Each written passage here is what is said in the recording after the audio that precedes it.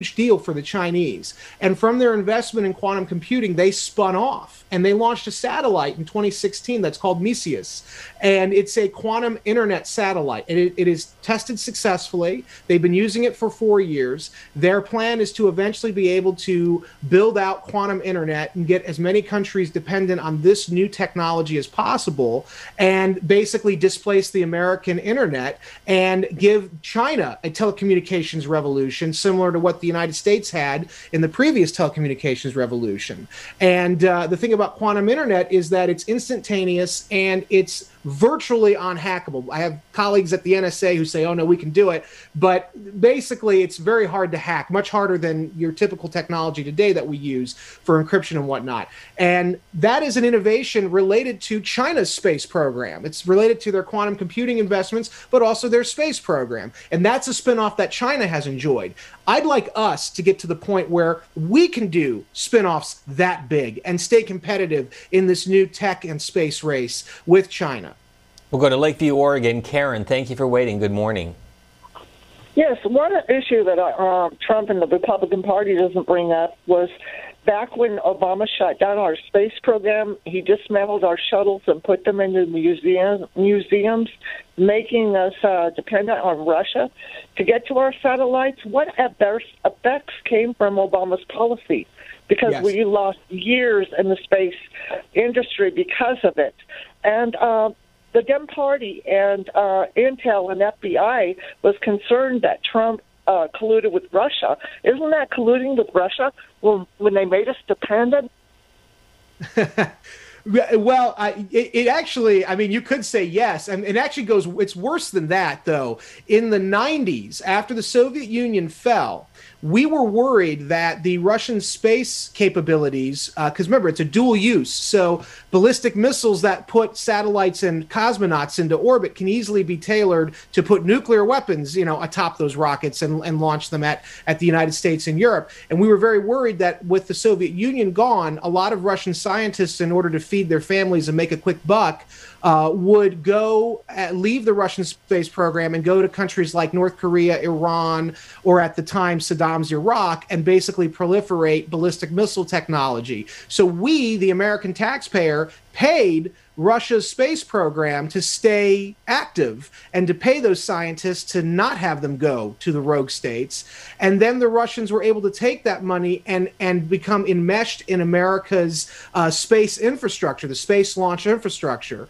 And basically, not only until today, were we dependent on Russia to launch our astronauts into orbit after the Obama administration cut the space shuttle program with no replacement. But before that, even, we were relying, going back to the Clinton administration, on Russian-built RD-180 rocket engines to launch at least half of our sensitive military satellites into orbit because it was cheaper, and the RD-180, as even Elon Musk said, was brilliant. It's a brilliant rocket design. And so we basically paid in the 90s to keep the Russian space program afloat, and they were able to innovate from there and become enmeshed in the global supply chain of the space launch sector. And it's been very hard to now disentangle ourselves from that, because obviously we see that Russia cannot be fully trusted, and we have to deal with them sort of as a quasi-rival or frenemy. And it's been a big problem for us. But yes, the Obama decision to cut the space shuttle was extremely damaging. It set us back. As I say in the book, it's akin to if during the Age of Sail, when we were colonizing the New World, the British had said, we're going to disband our Navy and rely solely on the French, a rival, to get our people to the New World. It's not good. And so now we're playing catch up. The one thing, though, the Obama administration did do was it did a modest level of investment into allowing for SpaceX and some of the startups, private space companies, to start getting involved. But it was a small thing that they did. They could have done more, should have done more. And I'm just happy to see the President Trump is the first president, as I said, to really push this thing to its limits, I think. Well, let me pick up on that point, because in the book you write the following. Back in 2011, the Obama administration did preside over the last NASA space shuttle flight. After the final flight, not only did the space shuttle program end, but so did America's manned space flight program. Yes. Of course, that's changed in recent months with SpaceX. This headline from NASA saying that there were 3 rocket launches today. They have been postponed because of weather. But just how significant has Elon Musk and SpaceX been into America's NASA space program? He's changed the game. I mean, he's completely changed the game. And you know, I'm on the conservative side of the aisle, and I know many of my colleagues on the right really don't like Elon Musk. They think that it's corporate welfare, et cetera, et cetera. But he's doing what Bell Labs and sort of the federal research and development budget used to do until the 1990s, when we began cutting that budget incrementally. And for 30 years, if you look at a graph, you know, David Goldman talks about this all the time. If you look at the graph of U.S. federal R&D investment, it's just gone down precipitously since the 90s. And so Elon Musk, in my opinion, has stepped up. And yes, he did receive tax dollars to do some of the things he's done. But with those tax dollars, he's innovated, and he has allowed upwards of something like a 40% decrease in the cost of launch for U.S. military satellites because of his reusable rockets. And that's just with him doing a modest bit of work. Imagine what this man could do, and other startups like SpaceX, but also Blue Origins is trying to get in on the action. You have a bevy of new startup companies that are already revolutionizing the space launch services sector. Because, as I say in the book, being cheap and easy in space is how you're going to get to getting colonies on the moon and getting Americans on Mars. Because right now, the biggest hindrance to the manned spaceflight program is really the cost. And most of that cost comes from getting people out of heavy Earth orbit into space. And we can cut down on that with Elon Musk. He's shown us the way. I had a colleague at the Office of Net Assessment who's retired now who said that, you know, really, Brandon, what you're talking about is just retro tech. It may be retro tech, but darn it, we haven't been doing it. And Elon Musk is the first guy to do this, and he's completely changed the game, and we need more of it. Tom is next from Clinton, Maryland. Good morning. Good morning. I'd like to suggest to Mr. Weichert that he keep his theories about government and the space program separate. I know he's a supporter of President Trump, and I know he needs the funding to continue his activities. But when he comes on television with a complicated subject like we're discussing now about the space program, he confuses a lot of people because they feel as though the other 4 presidents did nothing while President Trump is a great provider. We don't want to hear that. Just give us the facts there and stick to your own private beliefs, not on television. I appreciate it.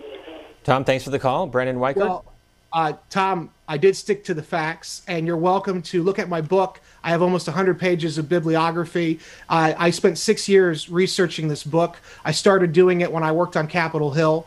I'm not receiving any funding from President Trump. In fact, I have no connection to the administration whatsoever. This is a passion project for me that actually precedes President Trump. Everything I said is factual, and I welcome you to purchase the book. And you can look at the bibliography. Steve has a copy of the book. He's seen the bibliography. This is not me coming on and espousing my personal opinion. I do support the president. And as I said, it's particularly on this issue because he has not only talked a big game, but he's followed through. And I think that we should give credit where credit is due. And that's, you know, I'm sorry that you feel that I'm not being honest, but I'm being completely honest. And that's really all I have to say on that. We'll go to Twinsburg, Ohio next. Andrew, good morning. Yes, I had a few comments and a question. Sure. On military spending. We're about 5% of the population, but we're spending 36% of military spending, and we got military bases in 80 countries. Plus, we got the Homeland Security, which is another bill. And I wanted his opinion on the National Nuclear Security Administration within the Department of Energy, and why is the Department of Energy controlling our stockpile of nuclear weapons when the military should be doing that? Thank you, Andrew. That's a great question. I think it has to do with research. They're doing a lot of research with nuclear technology at DOE.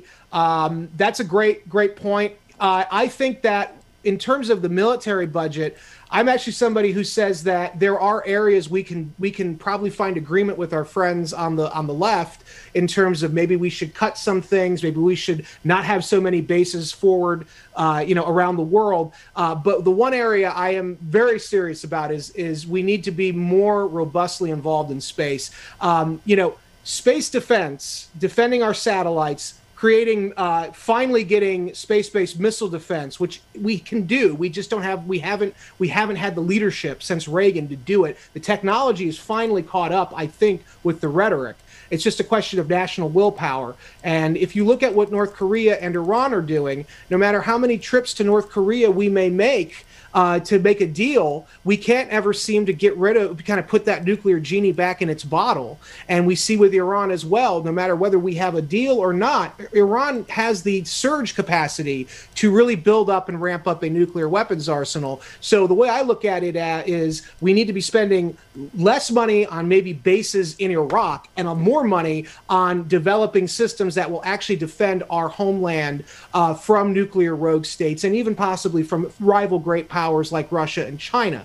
And in terms of the Department of Energy, that's a separate issue, though. I understand what you're saying, and I do think the military should have a greater role in maybe that, but that's really not related to what I'm talking about here. But thank you for the question.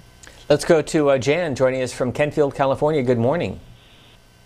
Yes, I was wondering, I'd like to tell you, and you're doing a great job, your station, and this man is telling the absolute truth and such good information. So I would, my point is that I disagree that Russia may be first. I think you have to watch out very much for China being, trying to get the entire world. And Asian people are aware of that, and they're very frightened. So I'm very concerned about Biden. I have nothing against him, but what his beliefs are dangerous to our country because he's going to have the football. And mentally, he will not test. He doesn't talk to us. He doesn't come to see us. And I'm very concerned that he should have the football without anybody else making that decision. So I think we should be more careful of who we vote for because that's the higher ground is the dangerous place. Jan, thanks. We'll get a response. Thanks from Kentfield, California. Thank you, Jan. And in the book, as I said earlier as well, I spend probably 70% of the book talking about what China's doing. The thing about China that's so dangerous is it's not just in the military realm. For China, everything is a military battleground. The economy, technology and innovation, you name it, information. It's kind of a full spectrum view of warfare, what the Israelis refer to as the gray zone.